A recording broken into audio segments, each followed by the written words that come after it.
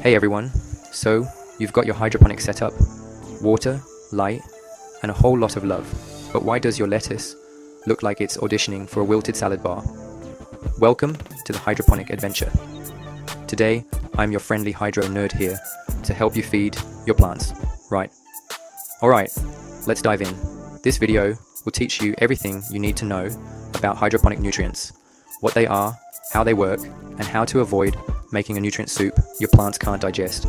We'll cover the big players, the supporting cast, and give you some pro tips. Ready? Let's do this. First up, the big three macronutrients: nitrogen, phosphorus, and potassium. Think of nitrogen as the energy drink for your plants. It fuels leafy growth.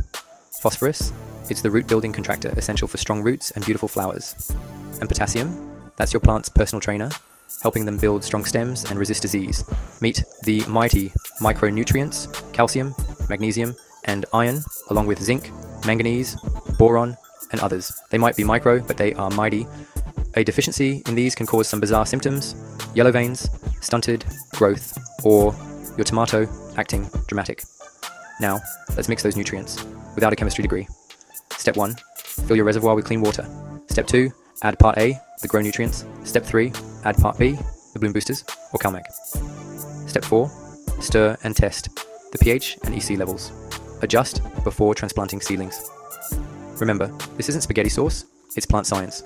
When it comes to leafy versus fruiting plants, there's a slight difference. Leafy greens, like lettuce and basil, are low maintenance, needing more nitrogen. Fruiting plants, like tomatoes and peppers, want a balanced NPK ratio with bloom boosters. Think of leafy greens as salad lovers, while fruiting plants want steak, wine, and a dessert menu.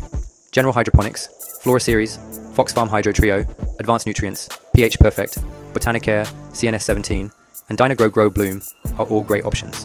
These aren't sponsored, but we do like results, and these brands won't melt your roots or your wallet.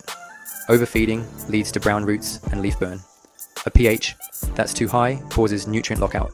Mixing nutrients too fast? Hello Cloud City, always test pH after mixing. Change your reservoir weekly. And remember, less is more for seedlings. Alright folks, that's a wrap. Hydroponic nutrients don't need to be scary. Just measured, mixed, and monitored.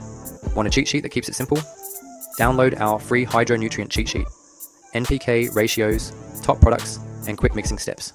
Don't forget to hit that subscribe button and check out our next video: 5 common hydro fails and how to avoid them. Happy growing.